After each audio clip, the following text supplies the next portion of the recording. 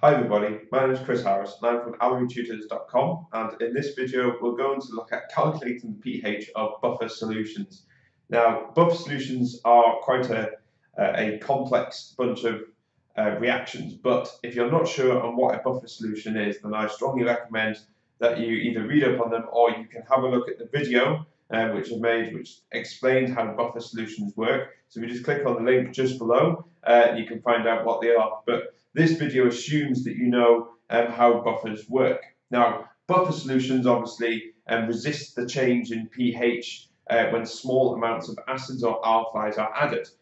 But we can actually work out the pH of the specific type of buffer that we're making. So, and in this case, we're going to work out the pH of an acidic buffer. So we've got the equations here. Now these two equations show us how our buffer works. Now our buffer is made up of a weak acid and its salt. And you can see here I've written down the two equations showing the two parts of the buffer. And you can see that obviously we have high concentration of your acid and it weakly dissociates. It doesn't dissociate that much at all, hardly. So we say that the concentration is very high for this and almost negligible for these two. Whereas for our salt, we assume that it actually dissociates fully for the purposes of this calculation.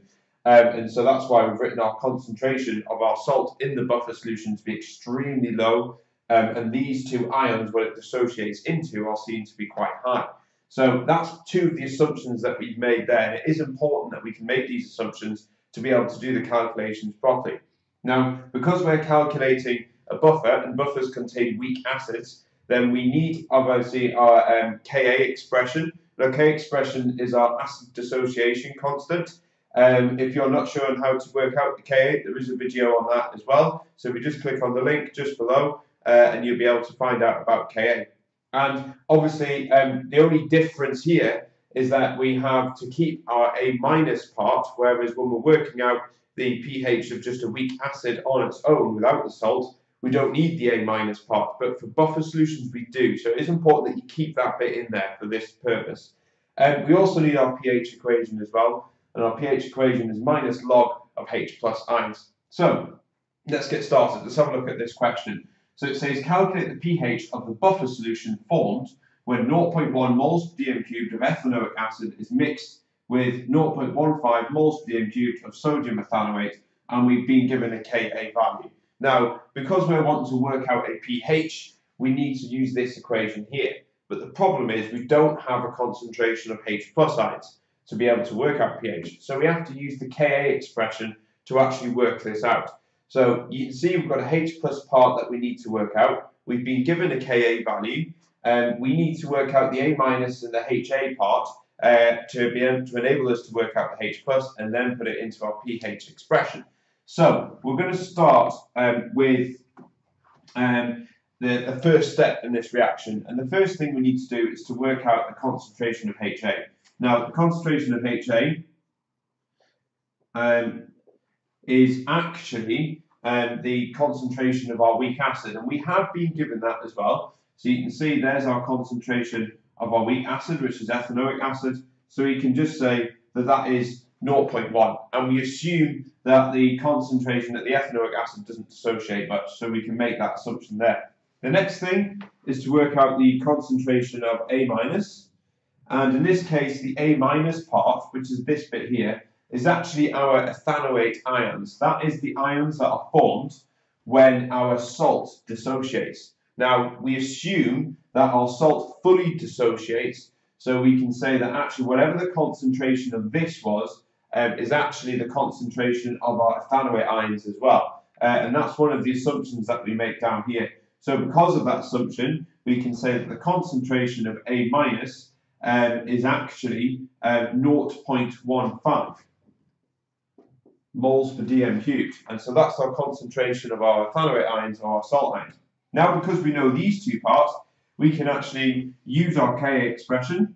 So Ka equals H plus concentration of A minus divided by the concentration of HA, which is our acid, and we can rearrange that to just get H plus on its own. So if we rearrange that, so that's H plus will equal, and we do Ka,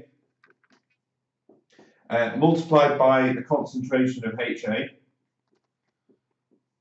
divided by the concentration of A minus. And then if we use all of these numbers that we've got here and substitute them into there, we should be able to find out our concentration of H plus.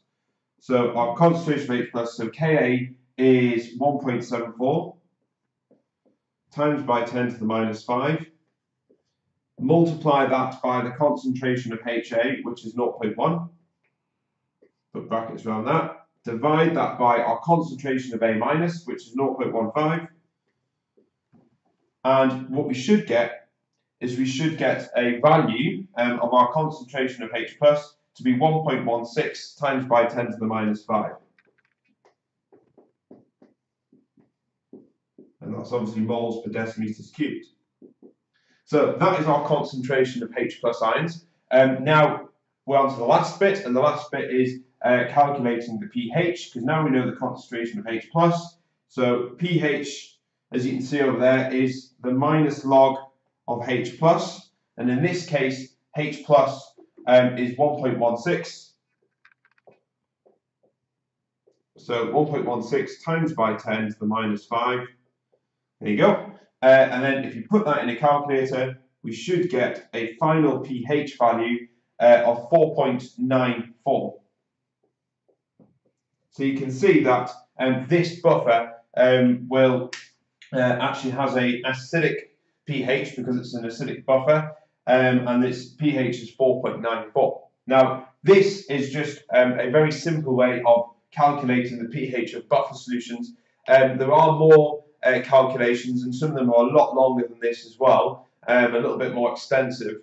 So, for example, you can make buffers by mixing an acid and a weak an acid, a weak acid, and a base together, and you can actually make a buffer solution that way as well. But if you want to look at more calculations to do with buffer solutions, then just check the playlist to do with acids, bases, and buffers, and you should find a few more on there. But in terms of this, that's all that's required. And I hope it helps. Bye.